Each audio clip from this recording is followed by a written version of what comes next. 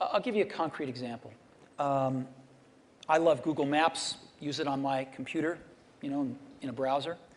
But when we were doing the iPhone, we thought, wouldn't it be great to have maps on the iPhone?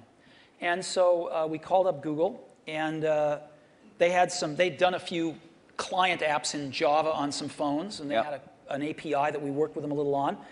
And we ended up writing a client app for those APIs. They would provide the back-end service.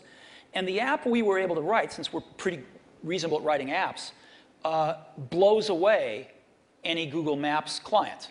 Just blows it away. Same set of data coming off the server, but the experience you have using it is unbelievable. It's way better than the computer.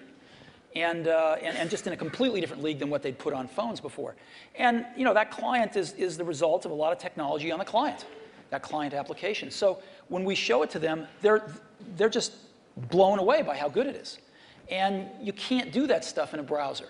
So people are figuring out how to do more in a browser, how to get persistent state of things when you're disconnected from a browser, how do you actually run apps locally using apps written in those technologies so they can be pretty transparent whether you're connected or not. But it's happening fairly slowly, and there's still a lot you can do with a rich client environment. At the same time, the hardware is progressing to where you can run a rich client environment on lower and lower cost devices, on lower and lower power devices.